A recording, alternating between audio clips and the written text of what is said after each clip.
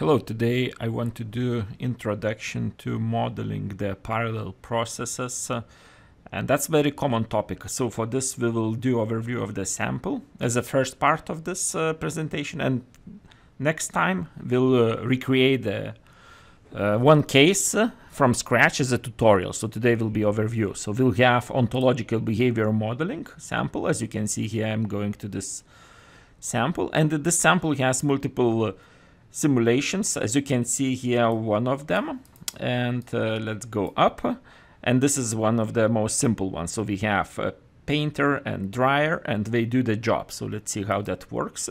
So we are going to run this change color. So here we have it. As you can see, painter does the job, and then dryer does the job, and then both job is here 21 minutes. If we have randomization here, so we see they are done, right? Let me run again.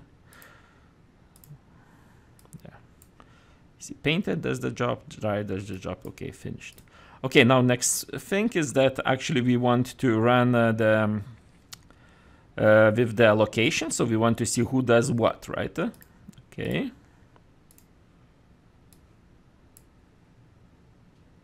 Okay, so we saw who does what, and this is for the purpose for that we used swimlane. So if we use swimlane to execute, we get that automatically. Okay, next one is actually a very simple one. You can run activity inside of the use case, as you can see here, by executing use case. So if you execute the use case, go here to the use case, you get same results, just you can control the use case when you see the user interface is automatically created using the actor image, and you get automatically use case executed when you click this button as with the name of the use case.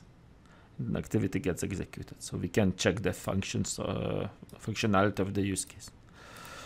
Now it gets up to the parallel processes. So here we have the many workers. So we'll have many workers in the factory doing the job, and that job will be to paint and dry. So here in this first part we create the workers, create the jobs, right? And then number of painters and dryers will do the job. So the jobs are created here, as you can see here, and then they will ascend requested here.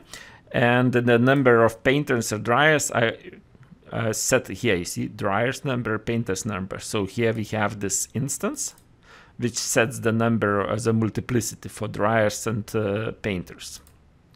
Okay, so let's run this model, and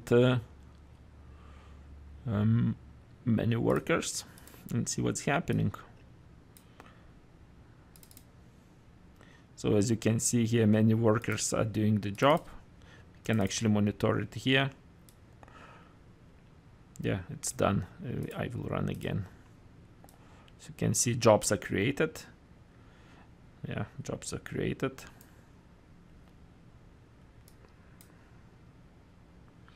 And then all of them are done for the paint. Once paint jobs are done, we start doing the dry jobs. As you can see, first paint job went to the dry job. Second paint job went to the dry job.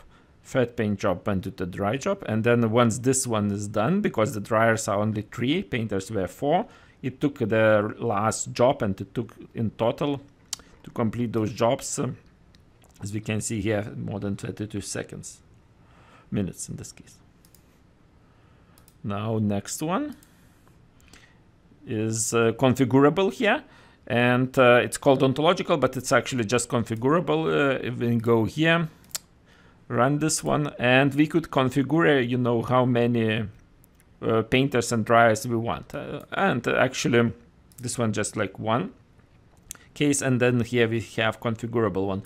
We can go here and set like number of painters, like for example 5, number of dryers 3, number of jobs 8, and then we get result, and this result will be validated, verified by this requirement. To satisfy this requirement, as you can see here, we have this jobs done shall be less than 45 minutes, and then we'll see, you know, what's happening with this model. Ontological configurable, yes. Yeah, so result should satisfy the requirement. If we will, oh no, actually it doesn't satisfy. Yeah, it was 45 seconds. In that case, seconds, we could actually change to the minutes, but in general it was seconds here in this model. And that was not satisfying this requirement. Now, the last one will be the new capability of SysML is the new capability of executable SysML is the streaming. As you can see here on the pin, we have streaming stereotype. And when you run this streaming activity generating the tokens, object tokens, you will see them accumulating and passing here, and then handling them here, and then passing here. And that takes in the account of multiplicity and other things. So this is the streaming property of the parameter of the activity, which now you can simulate. And this is common case that you have streaming instead of the non-streaming. The streaming means that tokens are produced while activity is active, so it's not at the end, but while it's active. And it's common to use streaming with the flows like energy, water, and other things flowing. So let's go to the streaming. Let's run the streaming. Let's go to the full screen. As you can see here, streaming is producing tokens. And once the token number is accumulated, the required number is accumulated. You see the number of the tokens here. Everything is here, right? So we can zoom in.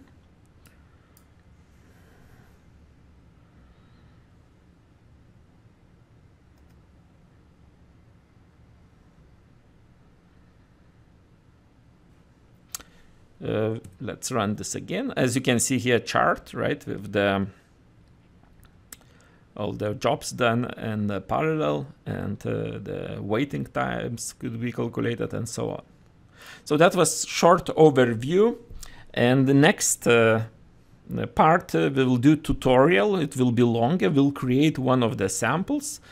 Likely it will be one of those samples where we can run multiple parallel jobs with the waiting, with the configurable number of the resources. And this will enable us to model the queues and do the analysis, like how many of what type of resources do we need. We can then later think to optimize based on different characteristics. We can calculate waiting time, average waiting time, do Monte Carlo analysis, and so on. But the most important thing that we will be able to model parallel processes and analyze them.